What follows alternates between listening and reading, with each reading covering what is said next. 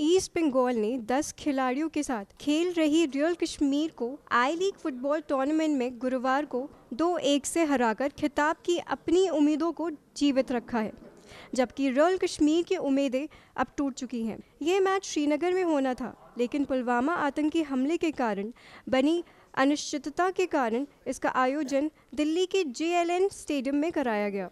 Royal Kashmir की ओर से एकमात्र गोल 67वें मिनट में अरोन केडबे ने किया। इस जीत से ईस्ट बंगाल की टीम 36 अंकों के साथ दूसरे स्थान पर है। रॉयल कश्मीर की टीम 33 अंक के साथ खिताब की दौड़ से बाहर हो गई है। Down to 10 players, and they just showed the same spirit they've shown all season. And you know, a bit of luck, we might have got something from the game, but just proud of the players. Have been fantastic. When we won League Two last year, our first aim was we knew it was going to be difficult. We knew that we had to be very good defensively, not to concede a lot of goals, and we're very fortunate as a new club that we didn't lose a game heavily. Sometimes new teams and new leagues might lose 4-0, 5-0, and it's very difficult to pick the pieces up after that.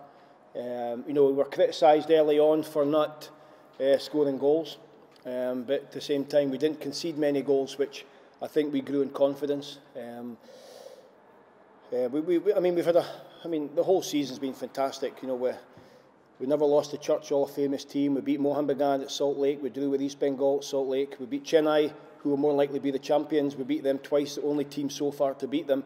It's been a memorable season, and I think what it does for us as a club is know that we can go and compete. You know, and a lot of things, you know, there've been a lot of hurdles. Obviously, the Minerva game didn't take place, and obviously our home game today was in a different city, in a stadium that was more like Salt Lake than TRC. But, you know, we never complained, we got on with it. The players have shown a fantastic attitude, and I think that's why we've been successful this season, just based the attitude, the togetherness of the team, and, you know, it's a great group of boys. It's been a pleasure to work with them.